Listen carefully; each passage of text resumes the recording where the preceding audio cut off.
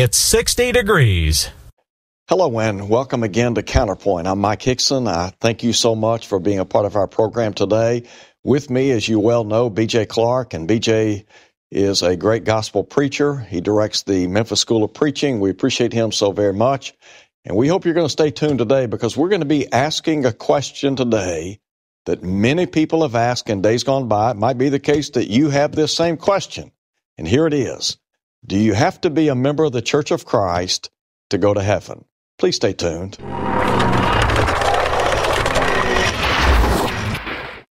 BJ, today as we begin our study, there are many people that have asked this question, and I think it's a fair question. I think it's a question that we should not shy away from, but rather we ought to be able to discuss biblical subjects, and ultimately, if we're going to ask a Bible question, we need to go to the source, don't we? That's right. So Music recognition. when we lay the framework for Double tap and hold to show more our controls. study today, do you have to be a member of the Church of Christ to go to heaven? I know that in the minds of some, they would say, well, that's an inflammatory statement. But it is a fair question. And so if someone were to ask you, let's just say you're discussing the Bible and they say, well, what about that? Where would you begin, and what would you say?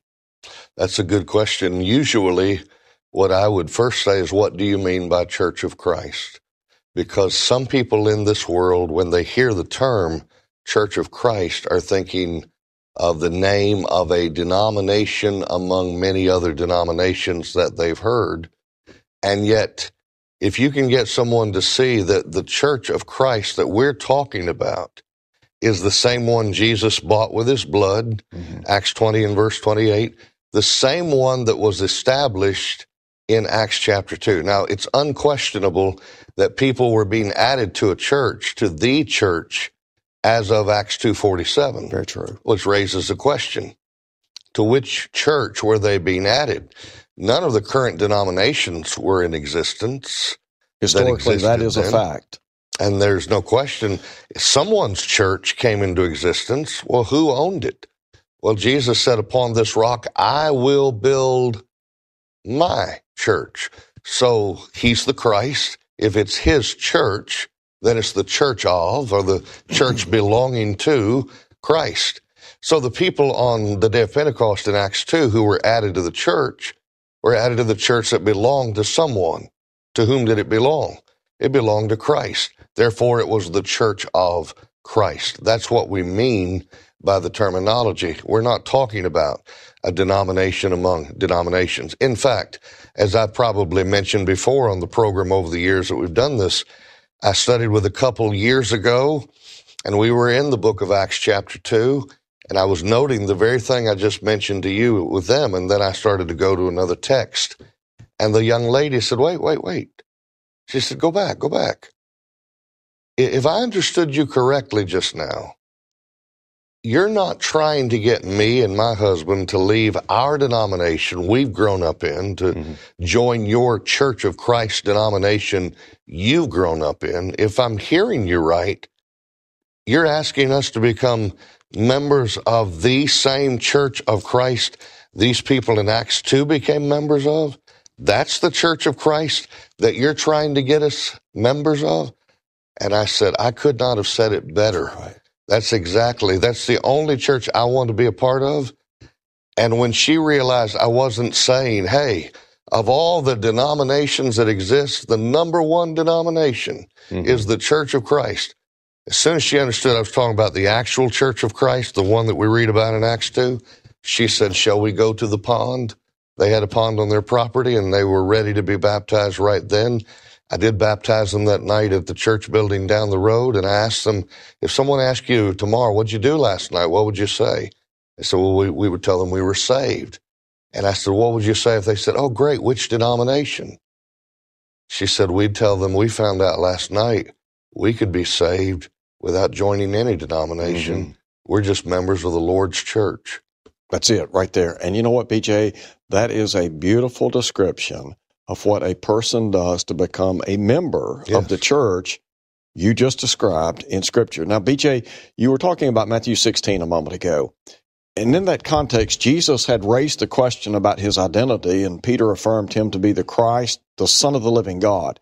In verse 18, as you well noted, Jesus said, "Upon this rock I will build my church." Now, I know that there are many people in the world today who have the idea that the Lord built the church that he promised to build. He built it upon the Apostle Peter.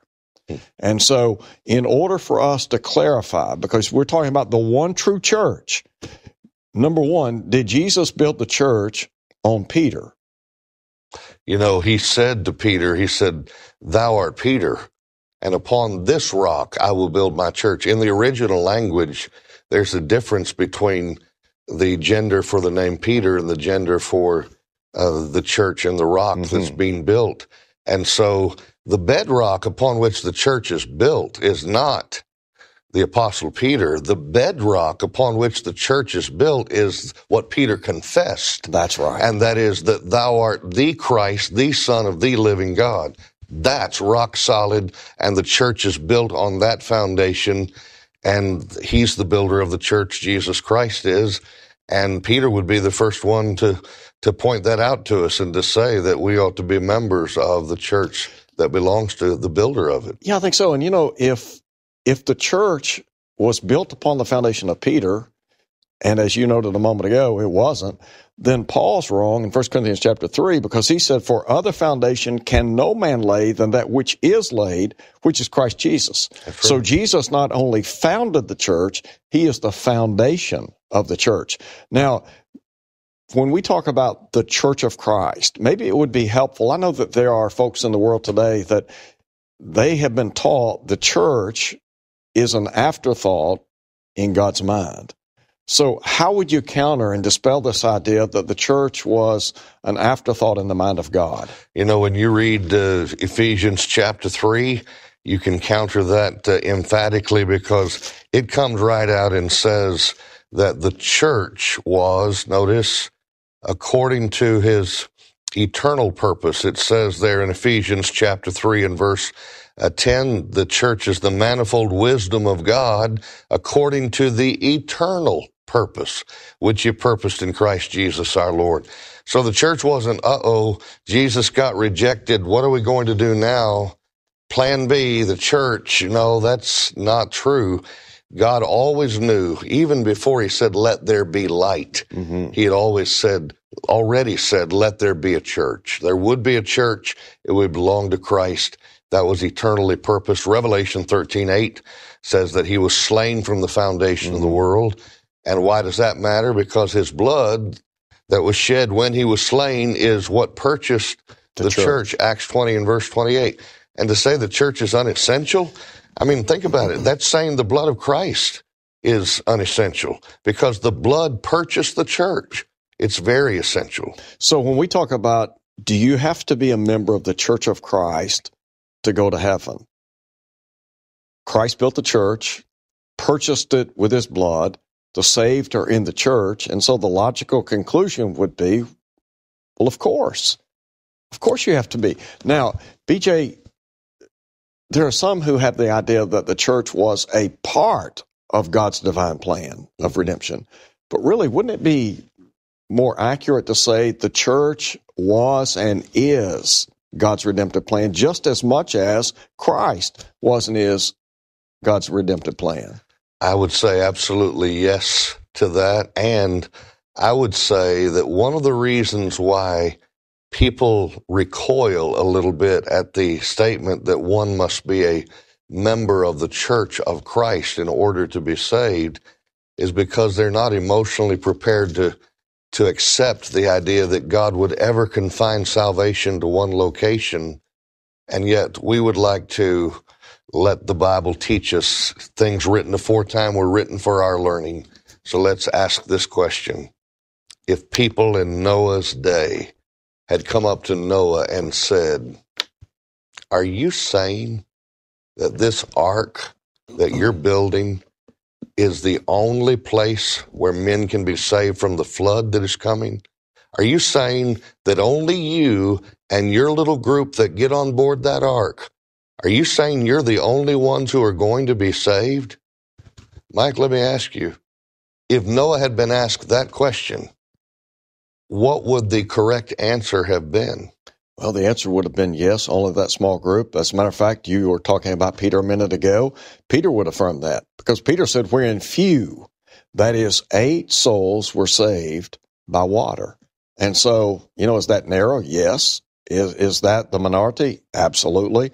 Well, is it biblical? It is. And it's not arrogant, because arrogance would have been for Noah to say, God only revealed that one location, but I think that's too narrow, so I'm going to broaden God's way and say that if you'll just say a prayer, God will lift you up above the floodwaters until they subside, and you don't have to get on board the ark.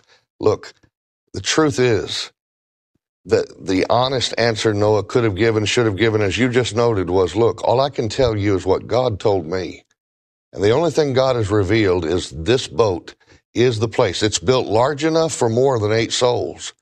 And so it's your choice. Will you get in the one place that God is going to save you, or will you not? It's your choice. But I didn't come up with this. God did. I'm only telling you what God said. How many places where there was one house as good as another when the flood came? No, because a house that was not if you weren't housed inside of Noah's Ark, You weren't saved. you were going to be lost. So how many locations were there for salvation from the flood? Only one. So is God ever confined salvation to just one place? Absolutely. Yes. Well, and you know what, BJ? Go back and look at in Genesis chapter 6, verse 8, the Bible says that Noah found grace in the eyes of the Lord. Well, because of God's grace, he spared Noah and his family. Mm-hmm. Well, did Noah have to do anything to appropriate the benefits and the blessings of that grace? Well, God said, build an ark. In Hebrews chapter 11, the Bible says, by faith, Noah, being warned of God of things not seen as yet, moved with godly fear, prepared an ark for the saving of his household. Right. So you mean to tell me that he had to do something? It's exactly what the Hebrew writer said. Why? Because faith and obedience go hand in hand. Now, application-wise, in 2 Timothy chapter 2, verse 1, Paul said that God's grace is in Christ.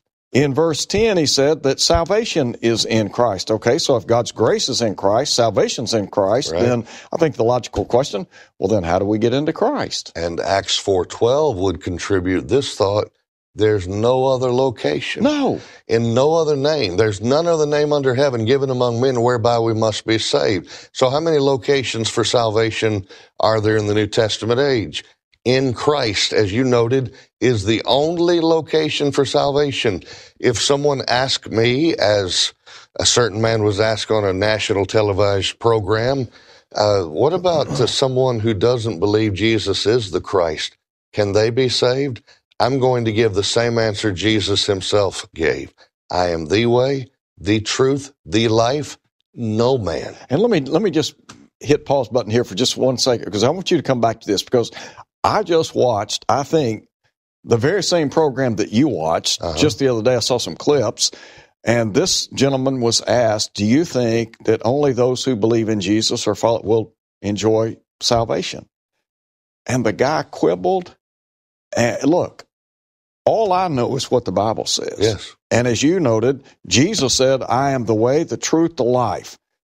Peter and John, Acts chapter 4, verse 12, neither is there salvation in any. Okay, is that narrow? Yes. Is that pretty? Yes, that's exclusive. So what gives me the right to presume something other than what the record says? Yeah. Jesus himself said in the greatest sermon ever preached, perhaps, in the Sermon on the Mount, he says, narrow is the way that leads unto life. And few there be that find it. Wherein few, that is 8 souls, were saved by water. Have we ever seen few saved when God wanted to save many? Yes. But that's not God's fault. God made provisions for the salvation of all, but only few will be saved because few are willing to accept his terms. There was one place for salvation for Noah and his family. And think about it. Has God ever confined salvation to one plan? In the days of the plagues, when the 10th plague was ready to hit, Exodus 12, how many different ways were there for those individuals to be saved if they were a firstborn Israelite. God said, here's what you do. On the 10th day of this month, you take a lamb unblemished, and you keep it till the 14th day of this month. It needs to be a male lamb. Sounds like God's being very specific there. Was one day as good as another to take the lamb? Was one gender as good as another for the lamb? No. Was a blemished lamb good? Was an unblemished lamb okay? Yes, but not a blemished lamb. So one lamb wasn't as good as another. And then kill it in the evening. One time of day wasn't as good as another to kill it. Smear the blood where? Just anywhere? No. On the two side posts, the upper door post, not one place was as good as another to smear the blood. Sounds very specific, doesn't it, Mike? And yet, God says, when I see the blood, I'll pass over you. If someone had come to Moses and Aaron and said, whoa, are you saying that the only Israelites who are firstborn, who will be spared from this 10th plague, are those who take a male unblemished lamb on the 10th day, keep it till the 14th day, kill it in the evening, observe the Passover? Are you saying those are the only people who are going to be saved from this plague? What would the right answer have been? The right answer would be you listen very attentively. Because yes. I mean, how could you be saved otherwise? And so, by way of application, all right, are we saying then there's one house, right, wherein the blood covers our sins? Yes. Where's that one place? It's the church. Well, what church? The church of Christ. The church that belongs to Christ. Mm-hmm.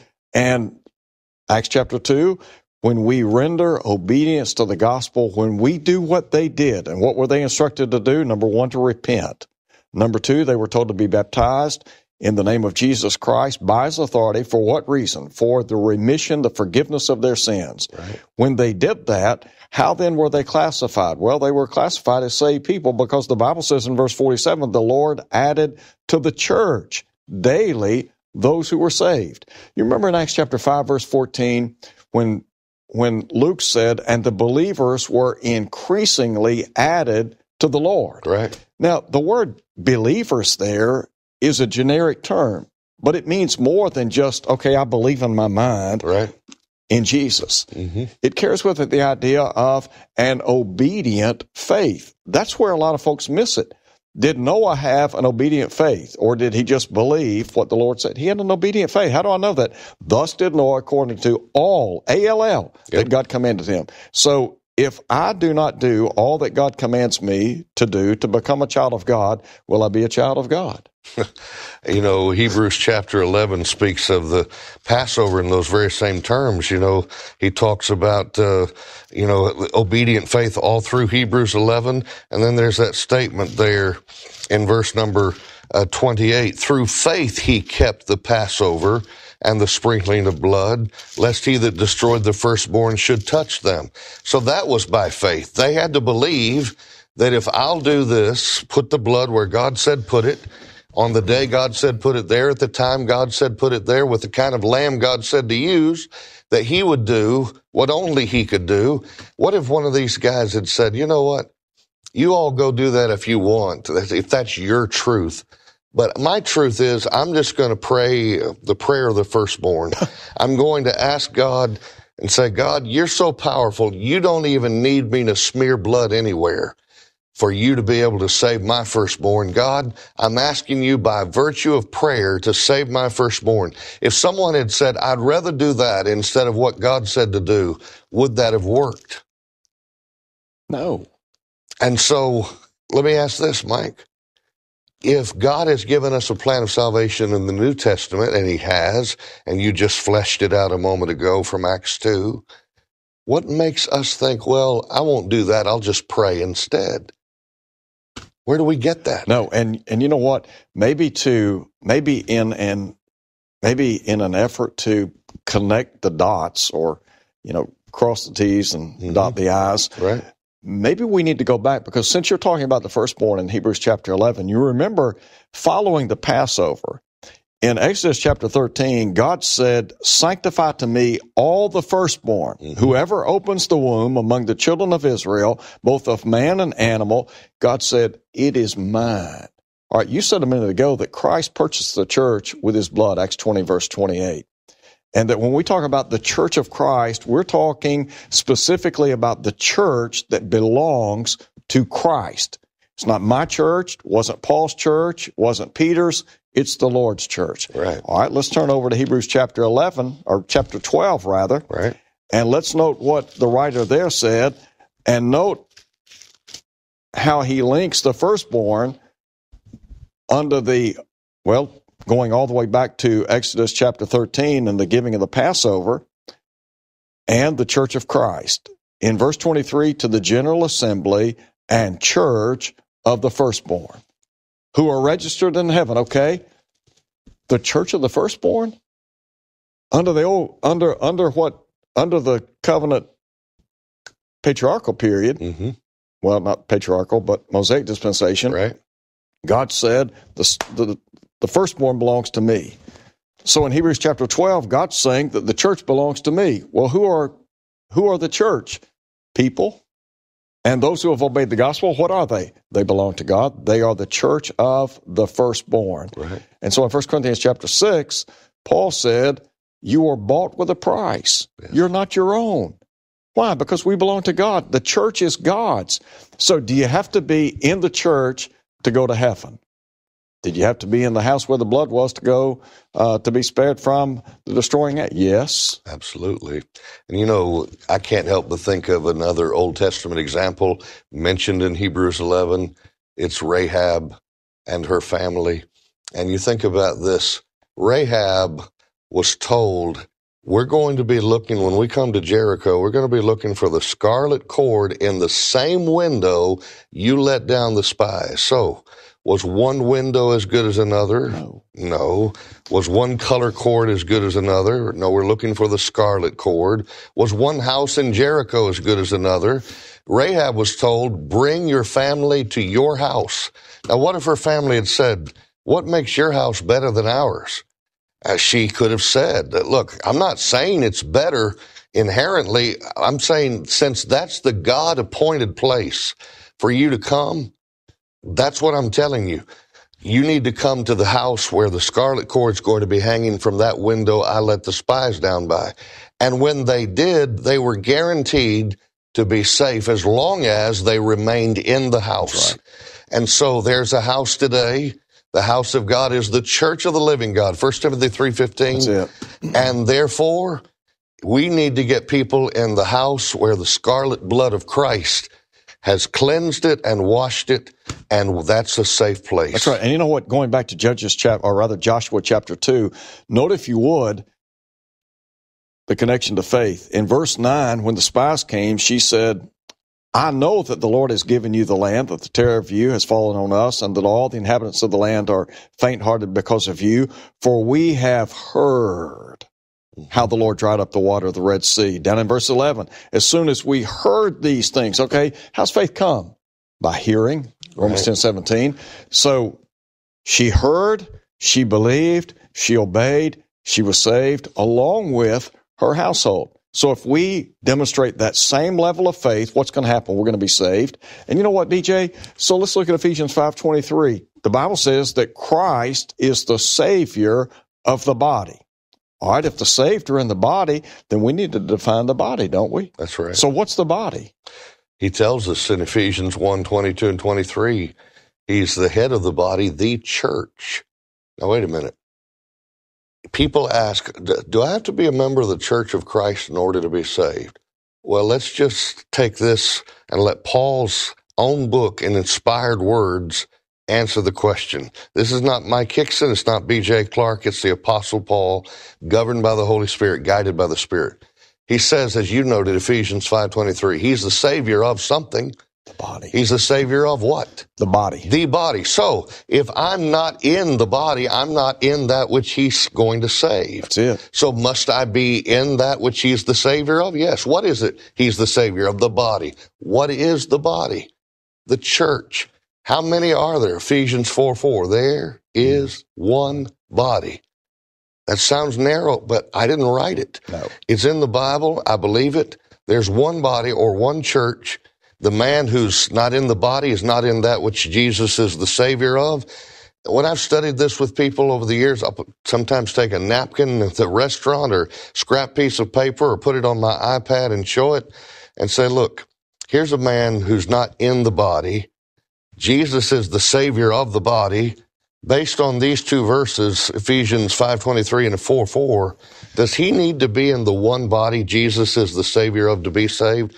And you know what? They say, not hesitating, yes. Because when they hear the term body of Christ, that doesn't sound like a denomination they've heard of, because it's not. That's right. So then we say, okay, you've just admitted this man has to be a member of the body of Christ. You know what the body is? Ephesians 1:22 and 23. It's the church. Take the word body, erase it, put the word church there. Now, does this man have to be a member of the church that belongs to Christ?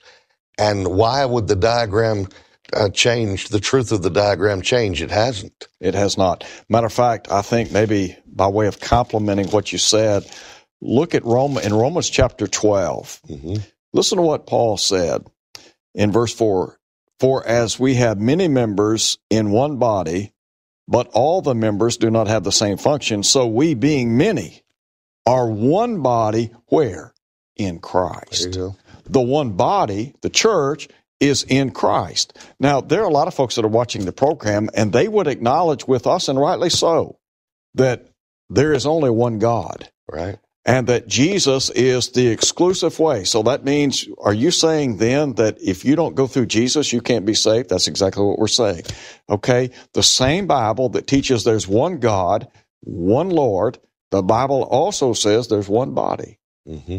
Now, if you're in the one body, then you can be counted among the saved. But if you're not in the one body, you're not among the saved. So on Pentecost Day, when those people obeyed the gospel of Christ, if we were to have asked them, okay, what church do you now belong to? What would they have said? Yeah. They didn't know about modern day denominational names. They would have just understood, I'm a member of the church of the Lord Jesus Christ, Christ Church, the Lord's church, the church of Christ. And they would have meant nothing denominational by that. Not one bit. And so do you have to be a member of the church of Christ to go to heaven? And if the answer is yes, what then do you have to do? Mm-hmm. You remember the jailer? What must I do to be saved? Right. Are there specific things? Well, yes. So what would that entail? You know, what did they do on the day of Pentecost before they were added to the church? They heard the word. They believed that Jesus is the Christ after all. We killed Christ, the Son of God. And they were told, when they said, what shall we do? Peter didn't say, well, you just did it. You believe. That's all you need to do. He said, no. Now you need to repent and be baptized for the remission of sins. Acts 2:38. About 3,000 did. They were added. And to what were they added? To the only thing that the Lord built that day, the church of our Lord Jesus Christ. That's what they became members of. And people today watching this program can be members of the same church. And you know what? The Hebrew writer said that when you are part of the church of the firstborn, your name is registered in heaven. You have your name in the Lamb's Book of Life. And listen, we all want to go to heaven. Volume, brightness, volume, selected, screen.